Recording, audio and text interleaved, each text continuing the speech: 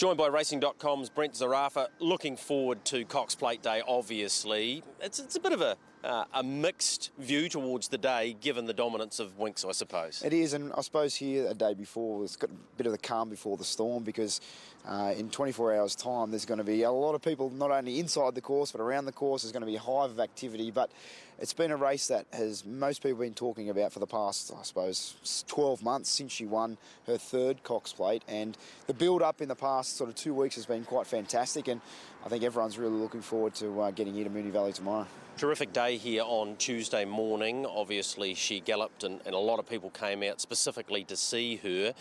It's a hard story to keep momentum because she's been so dominant, but everyone's in awe of her when they do see her. Yeah, it was quite remarkable turning up here to basically Moonee Valley on Tuesday morning around 5:45. The members' car park was full, so we sort of had to make your way through, and then as you come up to near where the stalls are, it wasn't hard to spot where Winx was, because there was basically just a big scrum of people in behind, and it's not something that you see not only just here in Melbourne, but anywhere around the world. Like, there's not many racetracks or race meetings where you can, I don't know how many people were here on the Tuesday, maybe there was 1,000 or 1,500 people, I'm not quite sure, but it seemed like there was a lot of people here for a track work session, and they're all basically here to watch one horse. And when they're galloping on their own, you don't really get, personally, I don't get a lot out of it. Look, okay, there's a fast horse running fast on its own. She looks fantastic. Yeah, she looks great. Everything's great, but it's just a sense of aura about her, and everyone was basically just silent, just watching this amazing animal just get around this track. And the thing that I do take out of it is she just corners so well here at Moonee Valley. It's as if she sort of gets onto her leg and then just goes straight into that bend, and then as soon as she comes out, she just accelerates so effortlessly, and I think that really sets her apart from a few of her opponents. When they get to this track, she just finds another level.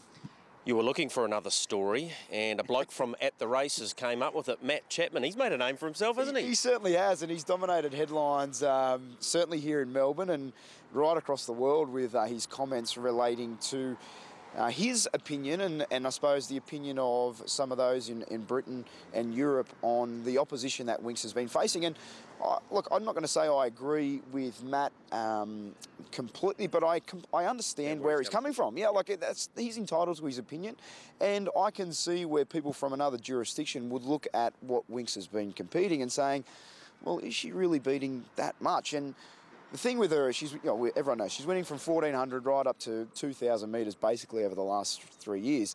But you see some of the horses they've sent out here, like they look at Yucatan, they look at Best Solution, other European horses that are coming here and beating our so-called best horses.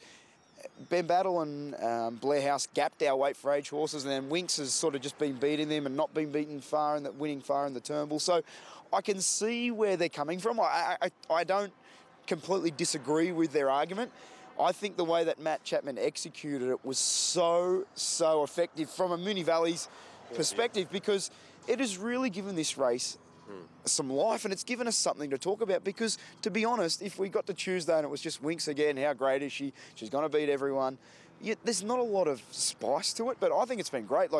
And then added to that, you've got Chris Waller, who's come out and called him, what he's had to say about Matt Chapman. I wasn't expecting that from Chris. No. He's usually quite a reserved guy. He's usually quite someone that is quite measured and not someone that tends to sort of buy into that type of thing. And the fact that he did, I thought it was really good as well, because good, Chris, you've shown a bit of a backbone. He's a Kiwi, you're not surprised. Yeah, we want to see a bit of fight. And I think it's really sort of galvanised the Australian racing fans, that I can imagine in New Zealand as well. It's sort of like, we really want to see this mare kick some ass, basically, because it'd be good to shut them all up. What about the other 7 rivals? Humidor got so close to her last year. Do you believe that he's at the same sort of level? I've got to trust Darren Weir to have the horse going as good as what he can have. And I think the ace up his sleeve is the fact that he hasn't put on the blinkers this preparation. And we saw what he did last campaign in this race, or this time last year in this race, with the blinkers on. There's probably a couple of other factors as well. The track was quite firm. Winx had to make a surging run. It was a great ride by Blake Shin. I think all those things culminated in the small winning margin. But the fact is, I wouldn't be reading into Humidor's form from this campaign thinking that is his absolute best form, because as we've seen with a number of different horses over the years, when they get those blinkers on, horses that appreciate them, they go to another level. So for me personally, I did notice in some of the markets here in Australia, he was like $2, $2.10, $2.20 to run a place. With, yeah, okay, Ben Battle's a good horse, and he's probably going to provide the stiffest opposition. In fairness, the rest of the five, I would imagine Humidor probably hasn't covered at his best. So for me, if I'm going to have a bet in the race, it's probably Humidor the place. What about Rostropovich? Not so much talked about him. The likelihood that he'll go forward and Ben Battle will go forward, is that their modus to beat Winks, do you think? I think so. I think just specifically with Rostropovich, he looks a real Melbourne Cup horse. And without, you know, the connections coming out and saying we're using this as a barrier trial, well, I'm pretty much going to say it. They look like they are. And personally, I'm not sure if that's the right sort of way of treating a race like the Cox Plate, but in fairness, he's placed in an Irish Derby. He's probably entitled to get an opportunity in a race like this when there's only 8 runners.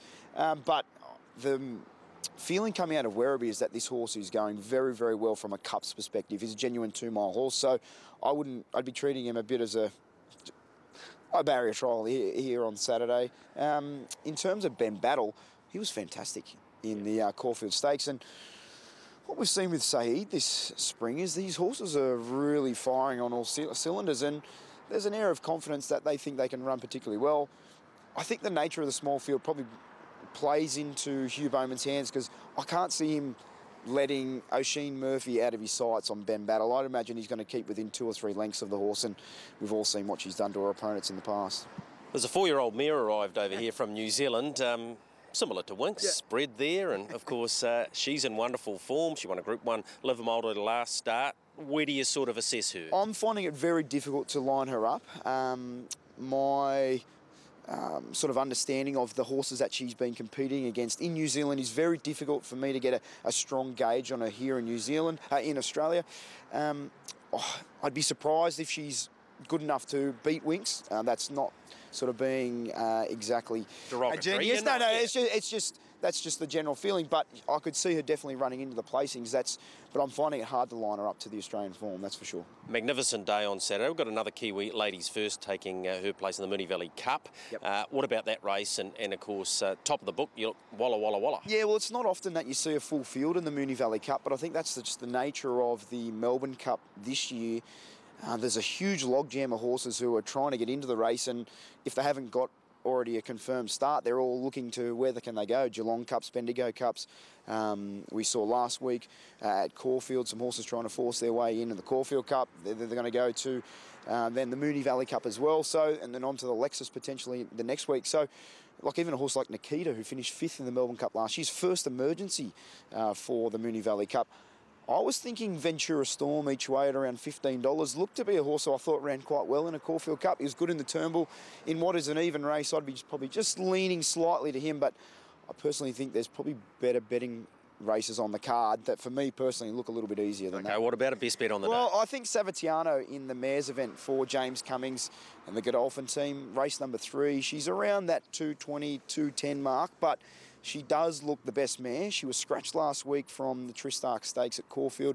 Her run prior to that behind Invincibella was very, very good at Flemington. So for me on Saturday, best bet, Savatiano.